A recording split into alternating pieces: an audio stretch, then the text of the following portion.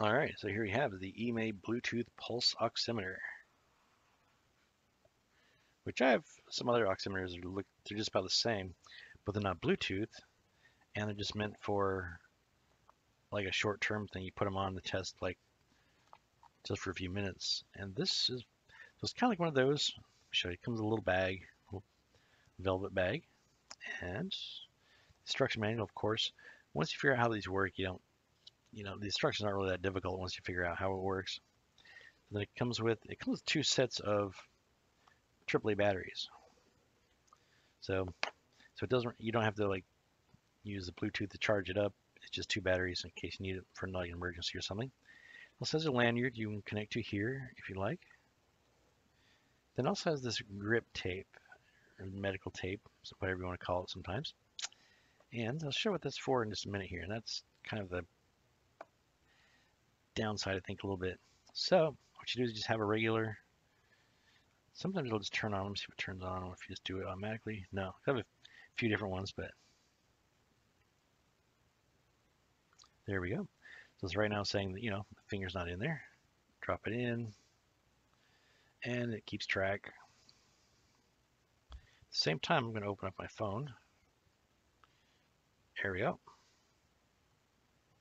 And now it doesn't transfer the information live. Okay, what it's doing is this is collecting the information, and then it'll upload it. That way it saves on your battery, because if it was connected live the whole time, that would take up a lot of battery, and yeah, it'd be battery burner, so you don't want that. But let it go a little bit. So it's, I'm at 95, 96. The other thing about this though is check out the screen, right? So you can see it. So if I turn it this way, the screen will move along with you. So depending on which way is up, it changes. See? So yeah. Anyway, so it's like that. Now what we'll do is, so because if you connect it right now, connect to my device, it won't actually do anything. It just kind of scans and never finds it because it's waiting for one that's stopped. Pull it out, all right? Now it's connecting again. Maybe not. There we go. It's uploading. Syncing. Syncing about something. And there we go. So that passed a little bit here. It's 1 minute and 2 seconds. And here's my beats per minute, max min, and this, the oxygen, the high and the low, what I got to below. I didn't get 0, but I think it's just when it was first starting. So yeah, it's really handy having a Bluetooth one that actually collects the information, so you don't have to remember it or write it down. The only thing is, so, it's an inexpensive way to do the nighttime stuff if you're going to be doing long term, and that's where it's kind of clunky that way, right? So they have you use the medical wrap.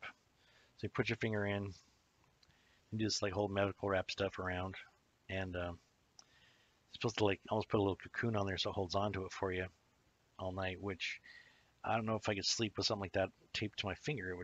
I'd end eventually end up pulling it off or something. Where the other ones, the more expensive ones, the $200 to $300 ones, maybe $400, those will have like a little wrist strap, and these will be different, but they'll have a whole little finger device here, so it's smaller, it fits easier, but it's also connected to an anchor wrap, an anchor wrist wrap there, and so it doesn't fall off when you're asleep. So it's a little easier.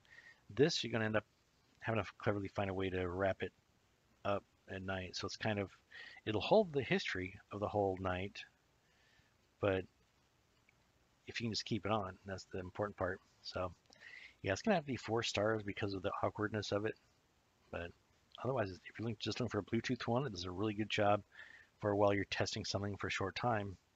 It's great. So long term all night, might not be able to recommend it for that. Anyway, hope that helps with your decision.